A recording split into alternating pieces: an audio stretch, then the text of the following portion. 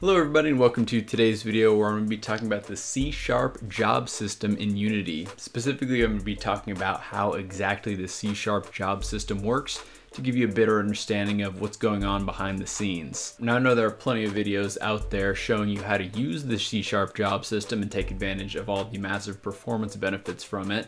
But today I want to focus on how exactly it works. So by the end of this video, you'll have a better understanding of how the C# job system works, which will allow you to make better decisions on when you should use the C# job system. And it'll also help you down the line if you start to run into some issues with it, and it's gonna make it much more easy for you to debug some of those issues. And then in future videos, I'm gonna be going in a little bit more in depth to some of the more advanced concepts. So if there is anything specific that you want to learn related to the C# job system or how it even integrates into ECS, definitely let me know down in the comment section below. Also, you're more than welcome to join our Discord community. It's a great place for you to go and ask some questions and just share knowledge about game development that you may have. And before I get into it, I'd just like to say if you found this video helpful and you enjoyed it, make sure you hit that like button. Also feel free to subscribe to the channel for lots more videos on features related to the Unity game engine. All right, so let's get into the C# job system. Now the C# job system provides us a way to easily manage multi-threading within Unity.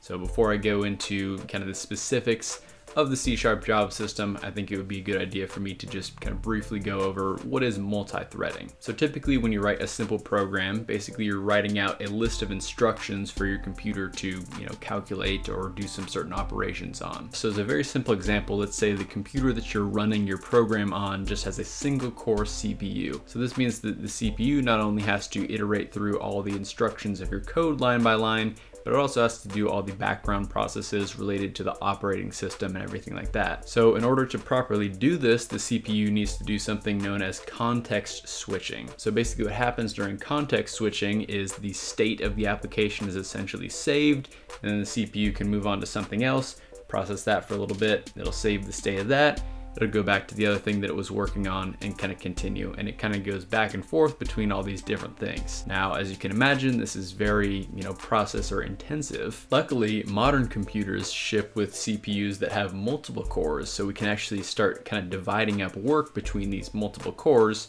to avoid context switching. So this allows our computer to run the operating system and background processes on a couple of the CPU cores, and then we can run our application on a different CPU core. And then it actually even goes one level deeper than that. So we can start multi-threading within our single application so that we can kind of divide our work from our one application across multiple threads. Now, when I talk about threads, in general, you're gonna have one thread per logical CPU core on your computer. Now I say logical CPU core because many computers take advantage of what is known as hyper-threading nowadays, where we can actually have two logical CPU cores per physical core. So for example, my computer has a quad-core CPU, which means I have 4 physical cores on my computer.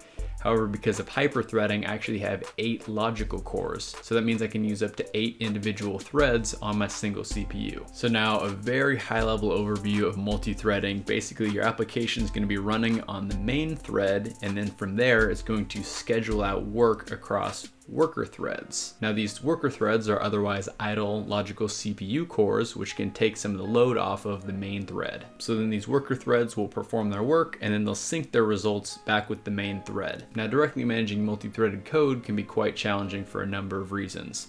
One easy to describe reason is because you don't always know exactly how many logical CPU cores the endpoint device that you're going to be running your game on is going to have. So you can't just say, hey, I want to perform this work on CPU core number 8 because you don't know that that device is actually going to have 8 CPU cores for you to run on. And because of this, Unity created something known as the C# job system. And the C# job system is a really elegant solution to this problem, because basically you as the programmer, you don't need to worry about how many threads the end device has or how to exactly schedule them. All you as the programmer do is define the work that needs to be scheduled out on one of these worker threads, and then the C# job system take care of the rest. And the way you actually do this is by creating what is known as a job.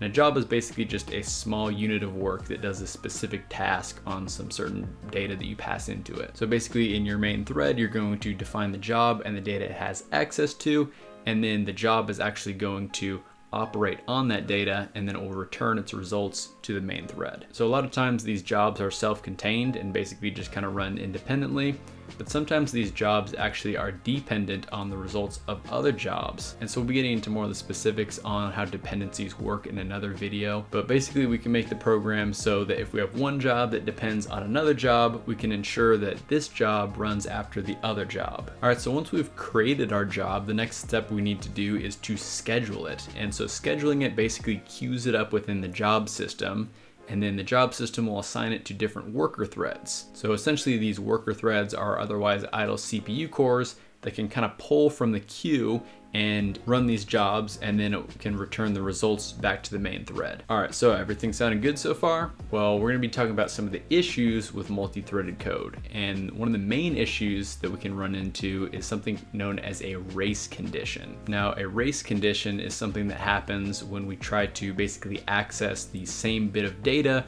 from two different threads. Of course, because these two different threads can't talk to each other and neither of them know what each other is working on, we can run into some weird issues. All right, so here's a simple example of a race condition. So let's say we have a variable x, and we'll set x equal to 1. So off the main thread, we can schedule a job that says, let's take the value of x, we'll multiply it by 2, and return that to the value of x. And then we'll also say on the main thread after that, we'll take the value of x and we'll add 1 to it and then return that value to x. So now what we have here is what's known as a race condition. And so it's a race condition because the result depends on the timing of how these things are actually executed. So for example, again, if we're starting with the value of x is equal to 1, and then we run the job on the worker thread first, then this is going to multiply that value by 2, so we'll have the value of 2. And then after that, the main thread does its operation, so it adds 1 to that value, so then we'll end up with a value of 3. However, we could run into a condition where the main thread operates first, and we'll add 1 to the value of 1, so that's a value of 2.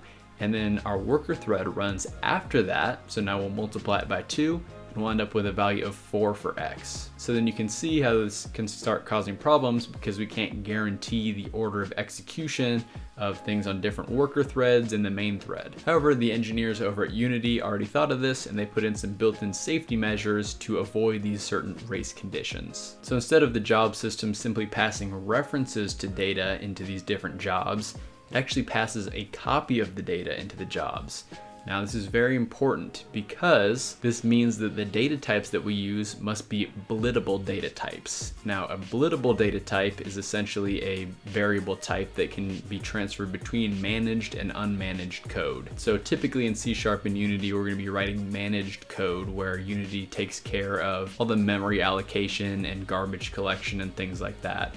And then the unmanaged or native code, that's going to be much more low level where we're actually working with direct memory access. So basically we make copies of this data so different worker threads can look at that data and do different operations on it and avoid race conditions. However, because we have that data isolated to a worker thread, it doesn't allow us to easily sync that data back with the main thread, and that's ultimately what we want because that's where the bulk of our game is going to be running, is on the main thread. So in order to overcome that, Unity created something known as a native container. Now the most common type of native container is a native array, and it's basically a wrapper for this unmanaged native data that we can access from managed code. And so when we get into ECS programming, we're going to have more types of native containers at our disposal, such as native lists, native hash maps, native multi-hash maps, and native queues. And these native containers have built-in safety functions. So for example, there's the dispose sentinel function, which detects different memory leaks. And then there's also the atomic safety handle, and that basically tracks what thread has access to that data. And so it's gonna make sure that you're not writing to some data that some other thread has read and write access to. So by default, these native containers have read and write access to the data that you specify. However, that can cause kind of slow performance. So if possible, you wanna have read-only access set on these native containers, but of course there are going to be some times that you need to write to the data, so just be sure to use that only when you actually need it. And there is one thing to note that's kind of related to this, is Unity actually does not provide any protection for reading from and writing to any static data.